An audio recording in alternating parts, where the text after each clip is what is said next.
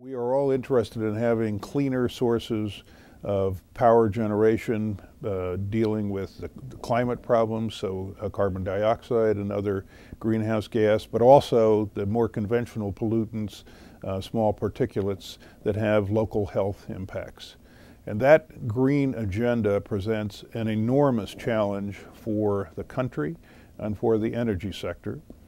And a large part of tackling that problem is going to take place through the power sector.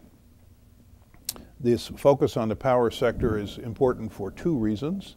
One is that much of the pollution that is created in our energy system is actually used in producing electricity, and so it has an immediate direct effect.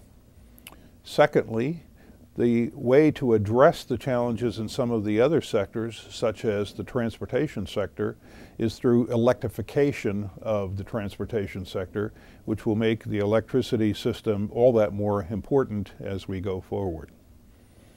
If we are to meet the challenges that have been laid out by, for example, the IPCC, the UN group, which just produced its latest update on the climate challenges, we're going to have to change virtually everything about the energy system and the electricity sector.